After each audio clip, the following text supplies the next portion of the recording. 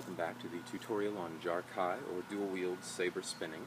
Last time around we covered the figure eight, the clock face, following blades.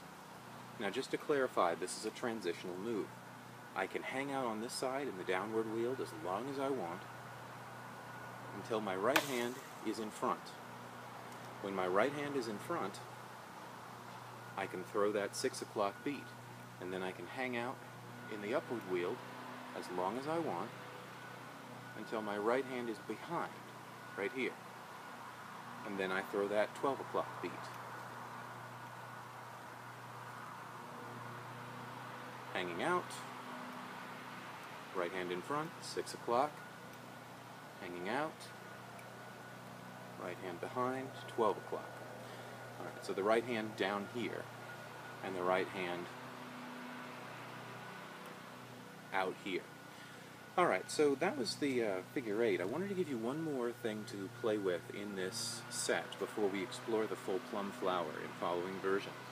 And the missing part of that, the clock face to the plum flower, the missing part is the obiani.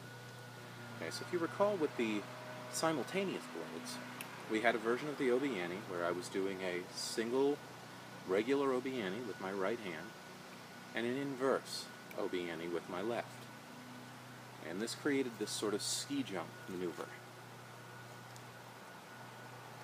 Okay, and if you watch my shoulders, they're both rising and falling together.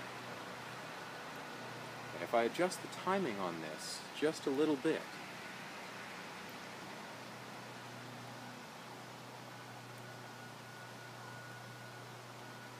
I can do a version of this where the blades are following each other a little bit more.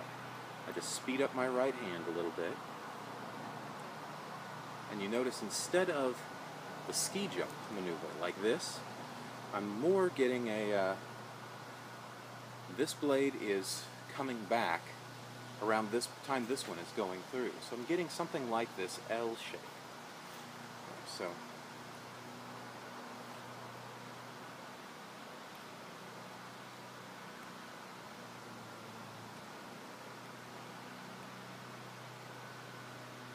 so here's the right hand throwing that obiani, and the left hand follows.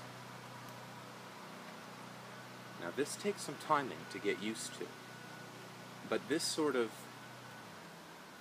obiani, this sort of modification of that single obiani, this is going to allow us to do the double plum flower. And I won't lie, this is going to take quite a bit of practice to be able to master that, to get that down. So keep at it, realize that eventually your arms are going to learn this. But it's not as hard as some of the ones that are going to come up, but it is a learning curve. Keep at it.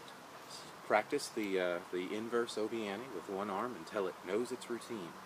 Practice the single or the standard obiani with the other. Start with the simultaneous version that I showed you in the last one with the ski jump. It's easier to get. And then see if you can adjust the timing. Look at your shoulders in something and try to bring them out one at a time rather than all together.